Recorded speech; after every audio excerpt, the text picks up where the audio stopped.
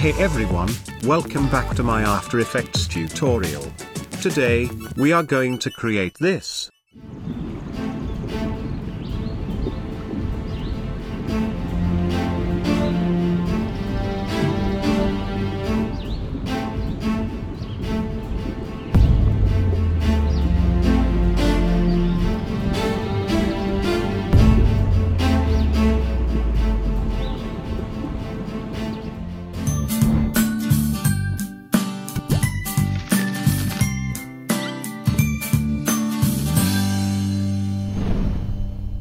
This video, sponsored by Storyblocks Audio. Finding the high-quality music for your logo intros, or simply the YouTube videos, can be a difficult task. Introducing Storyblocks Audio, the best place to get all kind of music for all your music requirements. Get unlimited downloads from studio quality audio clips, loops, music tracks, and sound effects. Every single audio is royalty-free here, so you can use it for commercial and personal projects. I am already using Storyblocks Audio in my logo intros, short films, and YouTube videos. Click on the link in the description below to learn more about Storyblocks Audio. So, let's get started. Open After Effects and create a new composition. Let's call it Underwater Logo. As always, I am using the 1920 by 1080 resolution at 30 frames per second. You are free to choose your own settings. Now, the first step is to import these files into your project. You can download them from the link in the description. Now, select this video file and place it onto the timeline. This is a stock footage, which I have downloaded from the video blocks. Let's drag it to the right, so that we can find a starting position. I think this is what I am looking for.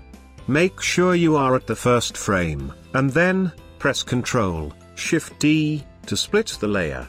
Select this bottom layer, and delete it. Now go to the end frame position, and split the layer at the end as well. We just need to keep this part only.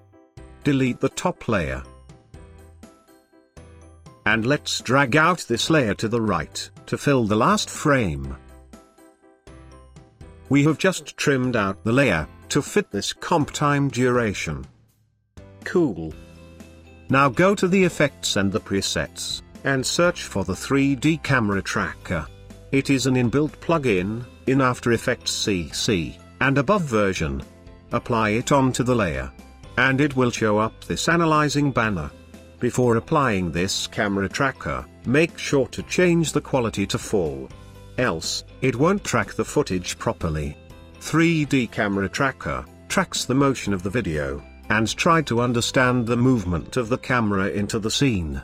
Then it creates a virtual camera, so that we can place some fake objects into the same scene.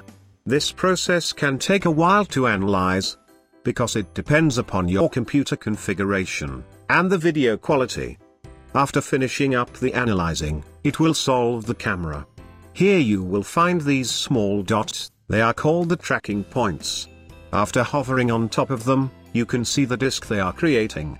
In case these trackers are not visible into your project, make sure to select the 3D camera tracker from the Effects Control tab. Now choose the points where you will find the disk is aligned perfectly to the ground. One thing to remember, do not select the trackers on the water. As you may know, water doesn't stay still. Now you put water into a cup, it becomes the cup. You put water into a bottle, it becomes the bottle. You put it in a teapot, it becomes the teapot. It is always moving, so the tracking points will be lost.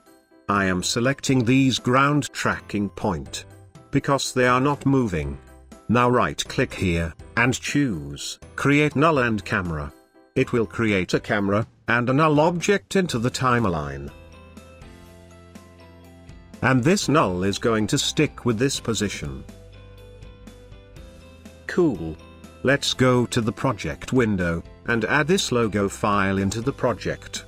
You can use any text as well. Let's adjust the size of the logo. I am using the size of 32%. Now right-click on it, and choose Pre-Compose. We will call it Logo Comp. Then click on Move All Attributes into the new composition. Perfect, let's make this layer a 3D layer. If you don't see your Switch tab here, press F4 to switch between. If your F4 key,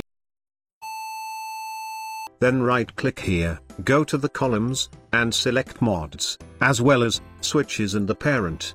Because we are going to need all of them. Now click here to make it a 3D layer. Here you will see it is now moving with our scene. Cool. Let's adjust the transform value of it. Press R to open rotation, and then change the X rotation value to -67 degrees. Let's place it something like here. I am also going to change their Z rotation value, so it will point towards the land. Adjust a few values to align it perfectly.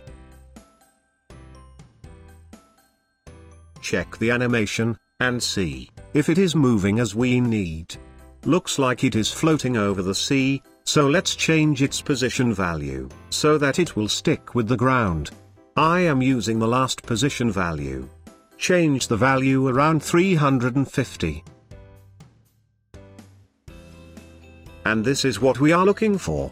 You can also copy and paste the null object value, to align it perfectly. Let's place it something like here. And then change its blending mode to overlay. Cool. But it is too dark, so let's turn down the opacity. I am using the opacity value of 40%. Select your layer, and then go to the effects and the presets. Here search for the wave warp effect. Apply it onto the layer, and let's adjust a few settings. First, change the wave height value to 2. And wave width value to 5. Let's zoom in a little, so that we can see all the detailing of the wave warp. I am changing the wave height value to 1. To make it look a bit realistic. Perfect. Now select the layer once again, and make a duplicate of it. Select the bottom layer, and we will call it Logo Comp Shadow. Again go to the effects and the presets, and this time search for the CC Radial Fast Blur. Apply it onto the layer, and then, change the amount value to 60. Grab the center point, and place it on top of the layer. Cool. Now select the Logo Comp layer, right-click on it, go to the Layer Styles, and select the Drop Shadow. Now, open this Drop Shadow option, and change the size value to 10. Also, change the distance value to 2. Cool. Change the preview size to fit the window properly. Let's take a look of the animation.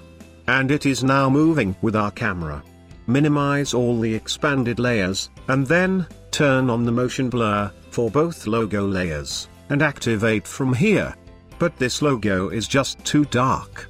I am going to keep the color, similar to these objects into the water. So select both logo layers, and change the opacity value to around 23%. Cool, this looks good to me.